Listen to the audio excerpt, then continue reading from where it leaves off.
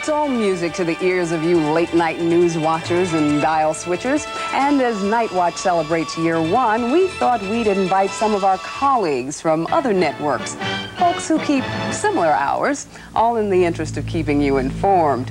Standing by at the ABC studio in Washington is Nightline's Ted Koppel. And at NBC's New York studio, Linda Ellerby and Bill Schechner of NBC Overnight. Welcome to all three. Glad to have you with us on Nightwatch. Certainly a network first. Happy birthday. Yes, happy birthday to us. Thank you very much. And happy birthday to you. Ted, you are the senior citizen of the group here. You've been on the air. You just mean I'm older than the rest of you, that's all. Not at all. You really are kind of the patriarch in some ways. Your show was one of the first on the air late night. Looking back now from this perspective, what do you think? Do you think the public is kind of too thoroughly soaked with news? Do you think there's a point at which we'll get to be too much? Oh, I've got to tell you, Felicia, I think what happens in our business, as in every other business, is that the public just buys so and so much of it, and then eventually it doesn't make any difference whether you're selling news or whether you're selling widgets. Sooner or later you find out that the public has gorged its appetite on widgets, and then some of the widget factories go by the wayside. I suspect the same thing will happen to us one of these days, but let's hope it doesn't happen tomorrow. Do you think that that's what happened with the ABC program that did go off the air? That the people, did they vote and say that that was too much? Why did they not survive, and why are we all surviving? Well, I don't know. Maybe because there were different expectations. The ABC program that you're referring to, The Last Word, had a bit of a rough knock in that it came on right away during a ratings period and didn't do too well during that first ratings period. But also because they were coming on at midnight, the expectations as to the audience was somewhat larger.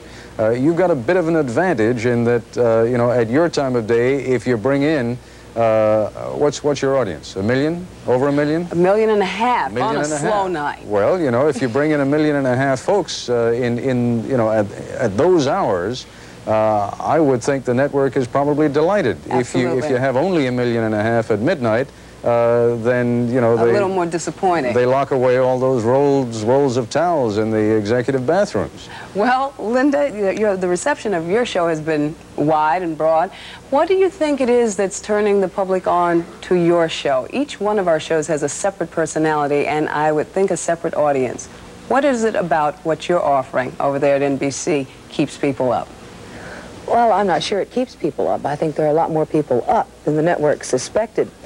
And as far as it's not putting them to sleep, for sure. Well, I certainly hope it's not putting them to sleep. As far as what Ted said about when there's too much news, I don't think we're in a situation where there's too much news. I think you can ask the question, why until last year did all three networks say, if you want a national newscast, you'd better be home in place, you know, at 7 o'clock or 6:30 or 5:30, depending where you are. I think it's about time that we added this news. Bill, what have you learned about who your audience is? Who's up? As far as we can tell, a lot of people are coming off of 4 to midnight kind of shifts. They're the regulars. They're the people for whom our broadcast, or yours, is the main newscast of their day. They want to find out what happened. And then there are bunches of students, we think. We can tell that from the mail. And occasional transients, you know, nursing mothers and people who are up a little while and turn on and find us.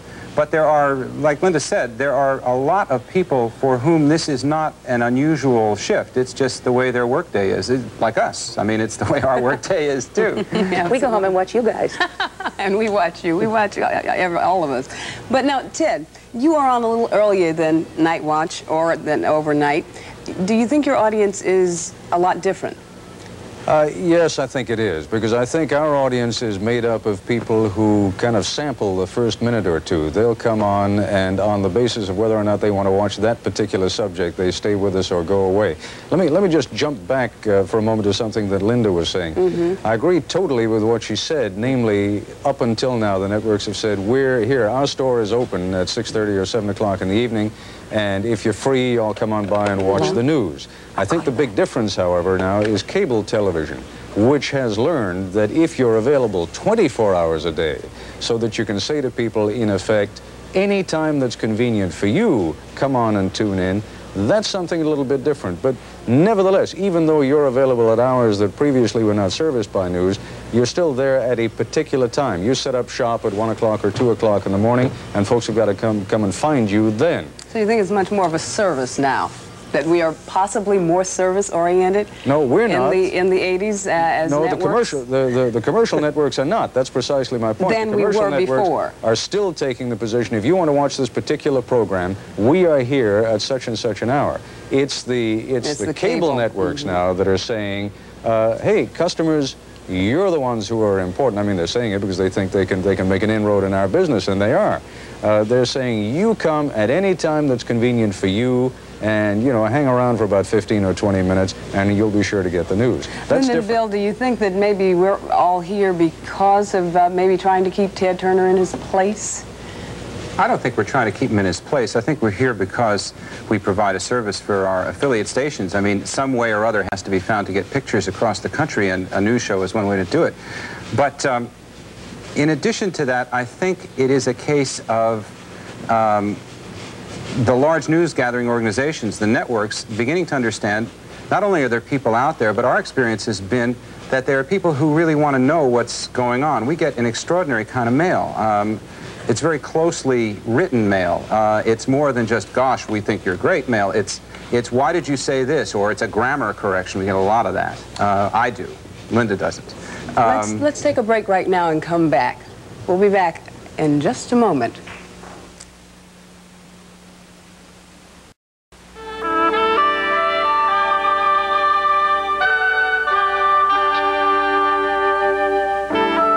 Now with Ted Koppel of Nightline of ABC and Linda Ellerby and Bill Schechner of Overnight from NBC. So glad to be back with you and to have you here. One thing that we should get into, some of the questions that people would like to ask us and don't get a chance to, the real people kinds of questions, like how do you survive these hours? How have these hours affected all of your lives? Linda first, maybe. What life? These hours are just fine. The only problem with the hours is that the rest of the world refuses to keep them. So it's very difficult. I have 2 teenage children, and I get up to see them off to school and go back to sleep in shifts, and social life just sort of disappears. Remember your friends? Remember the day people? Who? Right. What about you, Bill? Well, I'm intrigued by the question because the people who are watching it know what it's like. Absolutely. And it's hard. It's been hard on my family. I don't see them as much as I would like.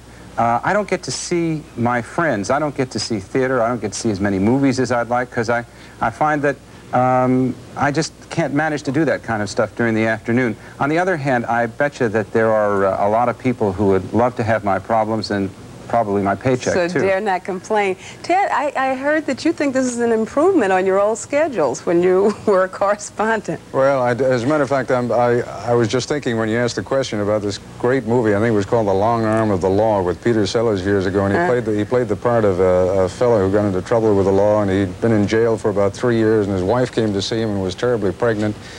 And he said, you know, how is that possible? And she said, oh, you wrote some lovely letters. And I sometimes think that, you know, if I'd been doing this shift, you know, 12, 14, 16, 18 years ago, I wouldn't have the 4 kids I've got right now. But it is an improvement because I used to travel a great deal. I was a foreign correspondent, and there were times in my life when I was gone for 8, 9 months out of the year. I was in Vietnam once for a year straight, and saw my family, you know, literally every couple of months when they'd let me fly up to Hong Kong on R&R. Well, having breakfast at 3 o'clock in the afternoon has certainly changed my life.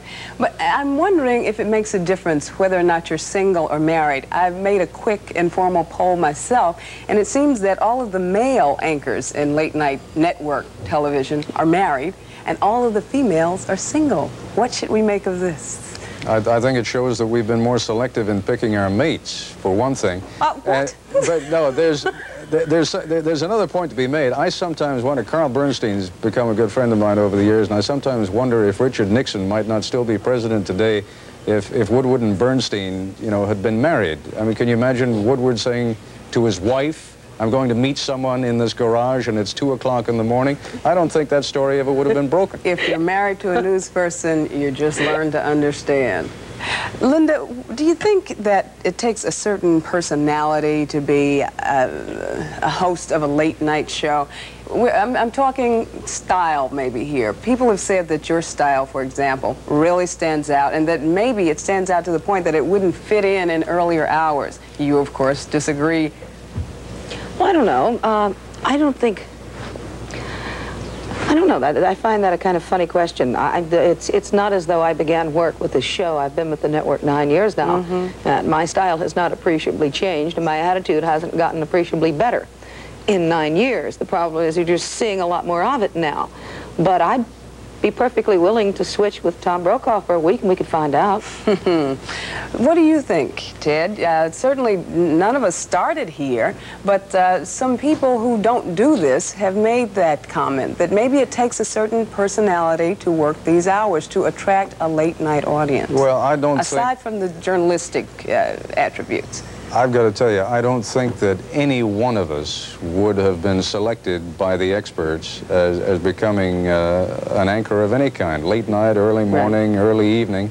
And all it says is that experts, more often than not, are wrong. At least I hope that's what it means. Maybe they're dead right.